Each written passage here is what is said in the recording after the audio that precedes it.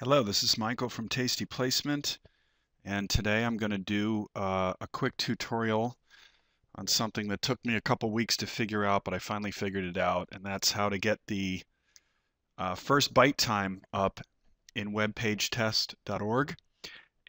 We view this test as authoritative. It's a great source for testing your website and discovering problems. I'm going to talk about three main ways to attack this problem. One is DNS, the DNS lookup for your website. Two is how you send users to your website, and that's a little trick that some people overlook.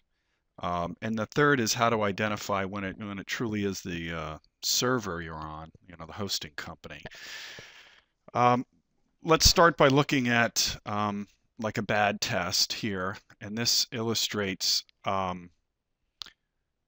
principle we sometimes see, and it's this slate gray color here. And this is the DNS lookup, and you can see it identified in the legend here. The DNS lookup is when a browser, tries to access your site. There's a lookup of the name server system, which is going to identify the IP address. So it's basically a hop that a user has to make before they get to your website. And if your DNS lookup is really quick, like it is here, it's a little sliver, a little tiny sliver, like in milliseconds. A tenth of a second is about right. And this is on a page where we used to have an F here. Back over to this, this is just a slow name server lookup, and the test identifies that. If that happens, what you do is you go over to Leaf DNS, okay, which is just a DNS lookup tool, and there's a ton of these out there. This is the one I use. Type your website name into here, and you can see where your what the DNS server is for your website. In our case, it says there's three of them, NS1, 0, and 2 on DNS Made Easy. We're using a third party for that, but there's plenty of fast ones out there, okay? If the name server speed is slow, and it's consistently slow because it might just be a one-time occurrence that the DNS lookup is slow, you can always just go back and test a couple times, but don't bug your hosting company for one slow test. But if it's consistently slow, you need to either swap out your name servers, and most shared hosting, you get that as a freebie.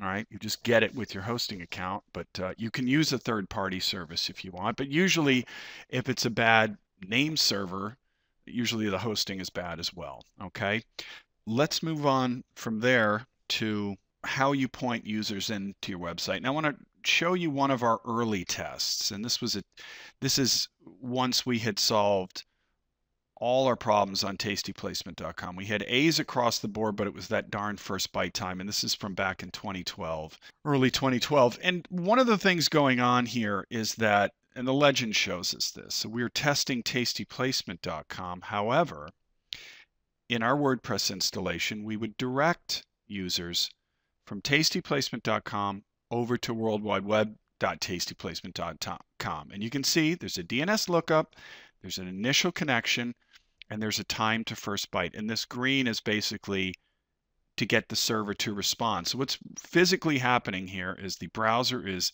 doing a DNS lookup. It's found the IP address. It's made the initial connection, and it's made the request to the server. And here the server takes a little over a second to respond, and that's the third thing I'm going to talk about here. But you can see what happens is the user, the browser, is immediately redirected for a second DNS lookup, a second initial connection, and a second time to first byte. So this period here, we're getting up to 3 seconds here, and the content is a sliver. The content is just a few milliseconds. This is basically doubling the time. Now, what this leads you to is if you have links out in the world and paid ads out in the world, and you're not directing those paid ads to the actual non-World Wide Web or World Wide Web version of your website, then you're going to get those slow load times for users out there. So just make sure your ads are pointed to the right canonicalization for your website, which is the World Wide Web in that case, or without it if you don't use it. And the same goes for HTTPS. And if you're forcing users over to HTTPS, they're going to get there by going to tastyplacement.com, but the server is going to have to respond and say, oh no, wait, you have to come back to this, and it slows it down. So this was one of the this is a way to speed it up without touching your server, right? Just make sure your links and the inbound paths people take to reach your website are the actual destination that the server is going to respond on, okay? Now let me show you how we get to, this is a recent test, and this is, we manage some days an A, usually a B. This is about the best we can do on our machine. I don't know why this is NA, I haven't figured that out, but everything is A across the board. And we've elected not to use a CDN because we're getting such fast speeds in general on this server. We load a lot of heavy-duty graphics, so it is going to take a few seconds to load our site, even with it as optimized as it can be. So going back to these two tests, this is the prior test and this is the current, much faster. And this is, we're loading content in under a second on this page, okay? Now notice there's a purple bar on our fast test, and it's pretty big, and what it is Ssl Negotiation. And that's because we're running our website on a secure server now, whereas before we were not, and that's going to add a sliver of time to it. Still pretty quick though. The DNS lookup is still pretty fast, about 0.2 of a second. But notice how much quicker the time to first byte is. Very fast. And the big difference here, this is a key point, this was shared hosting on HostGator. This is a dedicated machine on HostGator. It's a dedicated box. It's not even a virtual private server. It's a dedicated box that we run at about 3 or 4% capacity, so it's always loading very, very quickly.